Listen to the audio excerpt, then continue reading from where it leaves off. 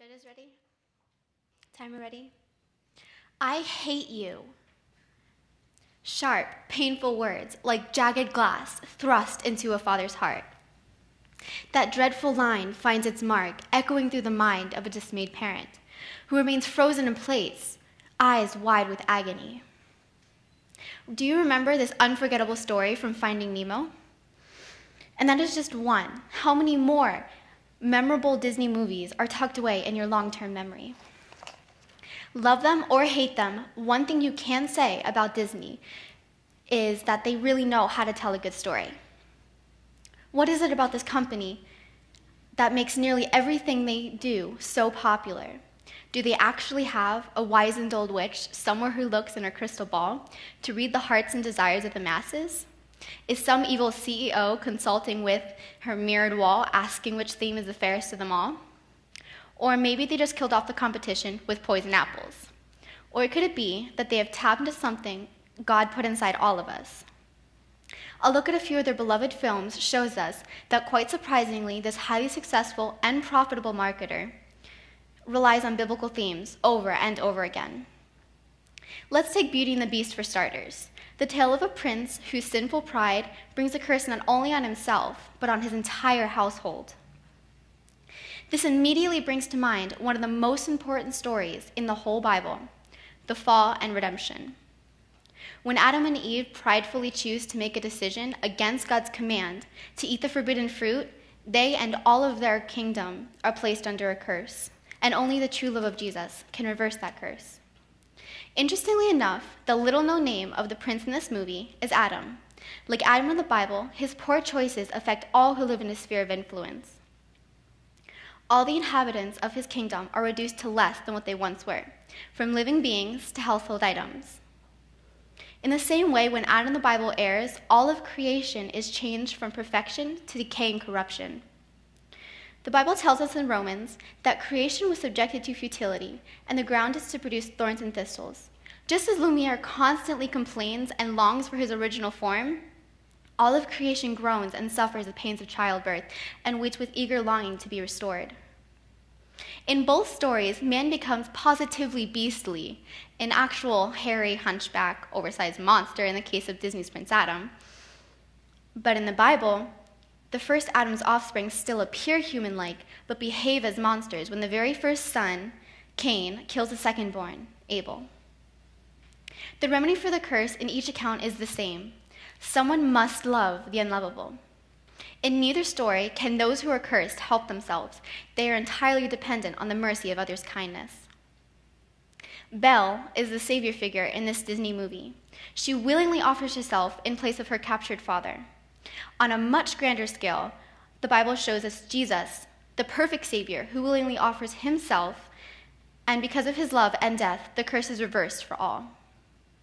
Beauty and the Beast ends with all of the characters restored to their original states. The couple joins in a dance as the crowd joyfully gazes on.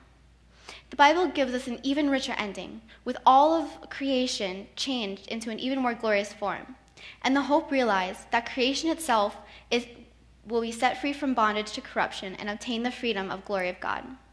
But Beauty and the Beast is not the only Disney blockbuster that taps into vivid biblical images. What about Chicken Little? A nerdy little chicken is hit in the head with evidence indicating trouble is brewing. Later he learns the threat is alien invasion, certainly a hard sell for any messenger. He tries to warn others, but the warnings do not fit in their plans. They're more interested in playing baseball than thinking about possible disaster. This repeats a common theme found in Scripture. The insignificant lone voice claiming unlikely catastrophe, who turns out to be correct. The Bible's Noah has been told clearly by God that judgment is coming in the form of a flood, even though it has never rained before. The unrighteous men of the day ignore Noah and the huge ship he begins to build, preferring to continue eating and drinking, marrying, and giving in marriage until the day when Noah entered the ark. Think of Jeremiah, or Ezekiel, or maybe even John the Baptist, Chicken Littles from the same mold. The scorned messenger speaking truth and being ignored by most of the population. Although there are so many more meaningful Disney movies, finally we have Finding Nemo. The story of a father who seeks out his son at great cost and never gives up on him. Nemo is a rebellious young clownfish who scorns his father's instructions. His disobedience causes his eventual captivity in a dentist fish tank.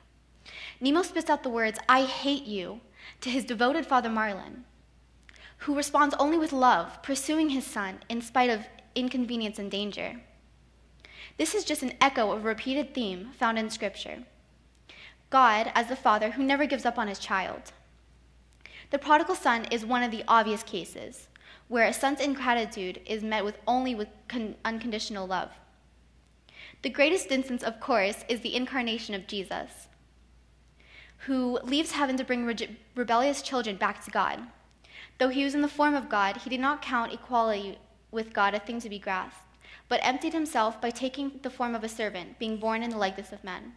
Just as Marlin faces hatred and rejection from his son, the very one he so desperately wants to help, Jesus is also hated and rejected by the very people he has come to save. When Marlin faces sharks and jellyfish, Jesus endures far worse, scorning, whipping, being spat upon, and ultimately being killed. So why would Disney do this? Why did these biblical themes emerge in stories written by a company whose purpose is clearly not spreading the gospel? Well, maybe the Disney writers just can't help it. The book of Romans tells us, for his invisible attributes, namely his eternal power and divine nature, have been clearly perceived ever since the creation of the world and the things that have been made.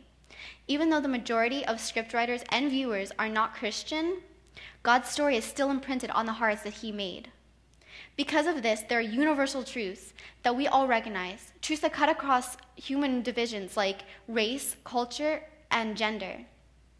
These are stories that we are pre-programmed to recognize and respond to. The three themes mentioned here ring in every heart. People see the good in man and all creation, but wonder why there's so much bad in both. Deep down, people know the world is really not as it ought to be. Men and women, young and old, experience the voice of their conscience, that small, nagging voice speaking of unlikely catastrophes that often we try to quiet with play and diversion.